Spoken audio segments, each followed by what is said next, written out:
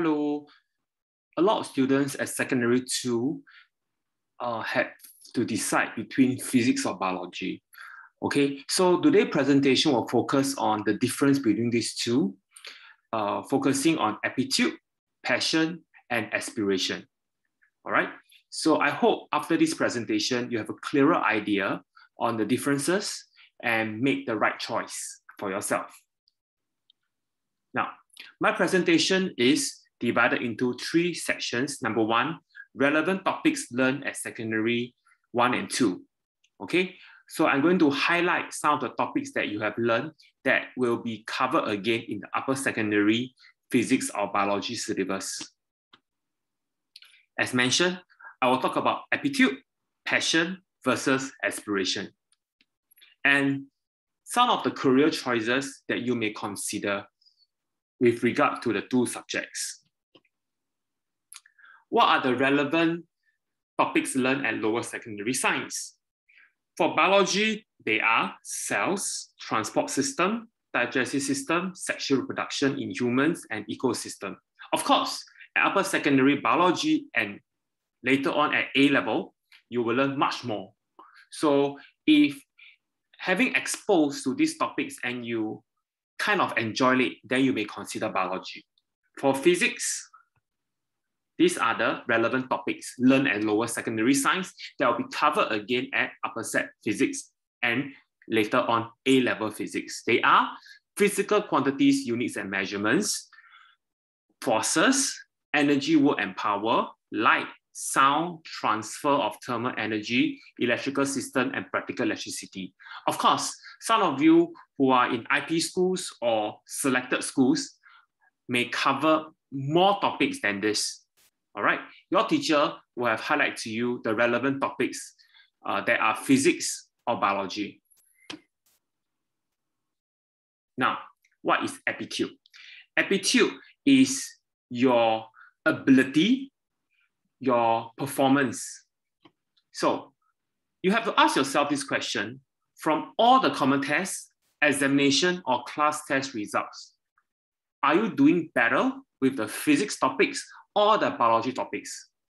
Okay, I'm not saying that, oh, because I'm good in physics, so I have to choose physics. No. I'm just trying to list out all the possibility. I'm just helping you to think a bit more thorough, all right, in helping you to make a better decision. Am I strong in mathematics or better with remembering facts? I need to highlight to you here, biology is not just about memorizing facts. That is a big misconception. I think all the bio teachers will agree with me, okay? And physics is not just about math. I also need to highlight this, and all the physics teachers will agree with me, all right? For biology, at upper secondary, you will be exposed to data analysis questions as well, all right? You need to have strong critical thinking skills, analyze problems and solve problems as well. Okay, it's not just about memorizing, it's about how you apply your concepts, your knowledge and theories to the application. So there are more real-life applications in biology. For physics, yes, there is mathematics. For example, in the topic of drawing vectors, you need to apply Pythagoras theorem. You may need to apply your trigonometry rules, sine, cosine, tangent rules to determine the angle and the length. Yes, there are some mathematical equations that you may need to apply, but that's not all what physics is all about, all right? You need to understand concepts. You need to apply the concepts in real-life application as well. So the questions at upper secondary are even more focused on real-life applications, how you apply what you learn in the syllabus, in your content to real-life situations. So there will be a range of questions from interpreting a diagram to data analysis, like interpreting graph, table, and how you can relate your knowledge to perhaps some of the current issues, current applications in real life. Okay? Of course, you also have to ask yourself this question: are you strong with applying formula? Because in physics, yes, there are many questions that may not involve equations, but there are also a handful of questions that need you to use formula equations to solve problems. Yes, there's still a handful of questions that need you to do that. So if you are not very strong in that, maybe physics may not be your choice. Okay, but come to biology, yes, much less formula compared to physics. Okay, much less. If you remember what you learned at lower science, you don't really use any formula equations in biology topics. All right, not much. The calculation can be done very easily without any formula even. All right, quite straightforward. At most, they ask about percentage or fraction, that kind of thing in the topic of ecosystem, and maybe just do simple counting the fertile period in the menstrual cycle, for example, in biology. All right, so, but in biology, there is need for you to remember details in processes. Are you able to remember all the keywords and link them together properly with the correct sentence structure? Biology teachers are also very particular about singular and plural. There's a difference between stoma and stomata, for example. All right. Are you comfortable with label diagram? Because in biology, there are many label diagrams for you to label them and know their functions. Okay. So are you comfortable with that? All right. So you have to ask yourself this question. Next, passion. Am I more interested in physics or biology? So a student who is more interested in physics is very intrigued by phenomena of light. Wow.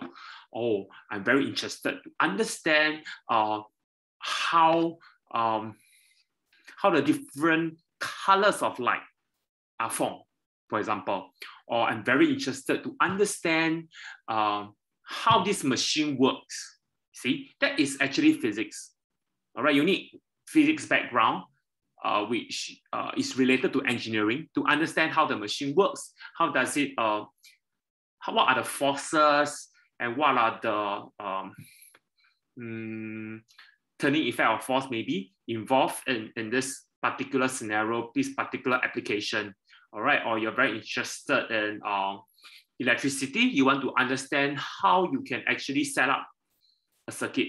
All right, biology, if you are very interested in studying the human body or even plants, okay, just let you know that you may not be exposed to a lot of plant-related topics at lower set, but at upper set, biology, there will be more topics involving plant. For example, you only learn digestive system, the human digestive system, but you never learn plant nutrition. Okay, some schools may have covered it, but most of the schools never covered that at lower set science. So be prepared that you need to know more of that. You enjoy sexual reproduction in biology at lower set. Yes, that will be covered again upper set in more detail, but you also need to know asexual reproduction in plants as well. So I'm telling you that it's not just about animal. All right, there are also content related to plant in more details at upper secondary bio. So you get prepared for that. It's not just about animals. There's also plants to study, right? Yeah. Aspiration. Will be interested in pursuing course related to physics or biology in future. So I'm going to show you currently the course requirements for the university and polytechnic. Okay, I start with the university. But before that, I need to tell you, biology is no longer a compulsory subject for admission into medical school at local universities. I'm not sure about the other universities in the world. Okay, they may need biology or need an admission test. I'm not very sure about that because they may change over time. But currently in Singapore, you do not need biology, but you need two science subjects, chemistry, physics, chemistry or biology. Chemistry is compulsory. All right. Now, but personally, I will feel that it will be helpful to take biology because, yes, it may not be a compulsory subject, but I feel that understanding the human system and the molecular biology in A-level will be helpful to a certain extent compared to physics. Okay, yes, both subjects train and develop your mind, your critical thinking skills. But in terms of content, I'm sure biology is closer to medicine. All right, that's my personal take lah. You can just ignore what I say if you don't agree with me. All right. So if you are very determined to become a doctor, a dentist, or do pharmacies, something related to medical, maybe biology is a good choice. I mean, if you are very interested in the medical field, I don't think you will decide biology. All right. No, I'm not trying to promote biology here. Okay, I'm just suggesting based on personal experience.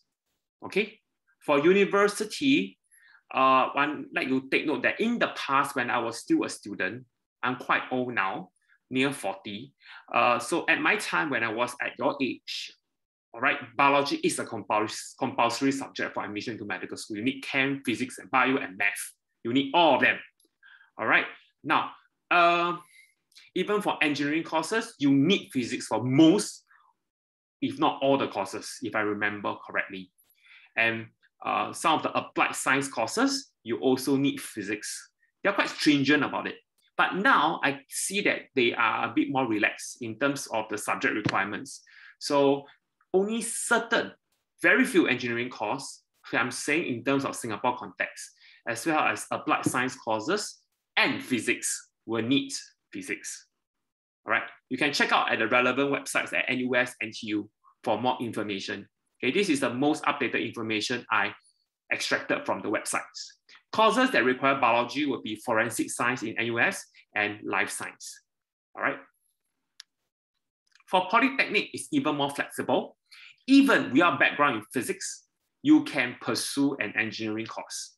Yeah, as long as you have a science subject, you don't need physics. Okay, not even combined physics.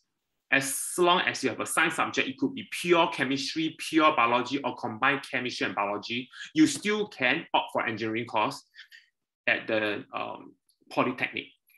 As for biomedical related or life science course, there's no need to have a background in biology.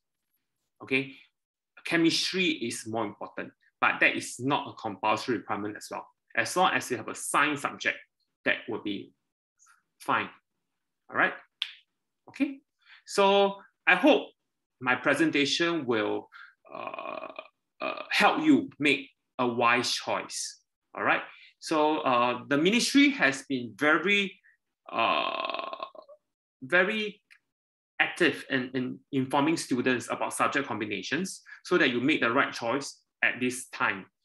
Okay, and they try to actually loosen in a way the requirement in terms of the subject requirement for admissions. You can see that things have changed. So what is emphasized now is not really the subject content, but the critical thinking skills that are developed in the course. So as long as you take a science course, you'll be fine. But based on the requirement, it seems that chemistry is the most important science subject in terms of admission. Okay, because without chemistry, you can not admit into, let's say, chemical engineering course. Medicine, you can just forget about it. Dentistry, no. Life science, I think not also. I think so. So a lot of courses in university require chemistry. Yeah, that's more than physics and biology. So do not worry so much. Even let's say, right, at the end of the day, you choose physics. Okay, but you are interested in taking, you want to become a doctor. So after your A-level, you think that, oh, I want to go to medicine school. Then it's okay. You don't need biology. Or if let's say, oh, I didn't take, physics. I want to take engineering course at uni. It's fine. You still can take engineering course. So don't worry. You will still get admitted. But my take is, if let's say they allow you to get into, let's say electrical engineering course at university, all right. If you do not have physics and do not know about electrical system, then it will be a bit problematic. So that's my advice. Although in terms of prerequisite, they did not stop you, but my advice is it will be wise to choose the subject. Okay, it's up to you really. Yeah, so personally, I feel that you should roughly know what are some of the courses you want to take at university and work backwards to determine your combination. Okay, so that's it for my presentation. I hope you benefited, and any question, just feel free to ask me. Thank you.